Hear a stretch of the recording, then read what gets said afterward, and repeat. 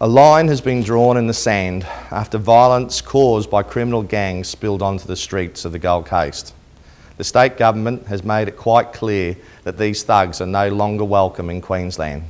The Queensland Police Service has been a vital part of the state government's statewide crackdown on these criminal motorcycle gangs.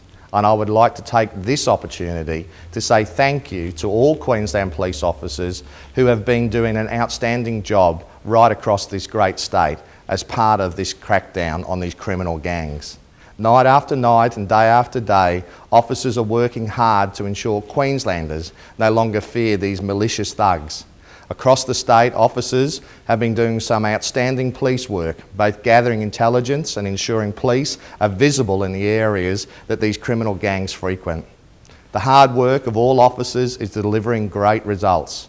To all police officers working to crack down on criminal gangs, and on behalf of all Queenslanders, I thank you for your continued work and dedication.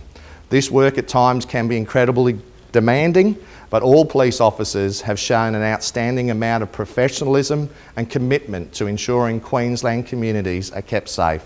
The state government will continue this crackdown on these criminal gangs until they can no longer do business in this great state. Thank you.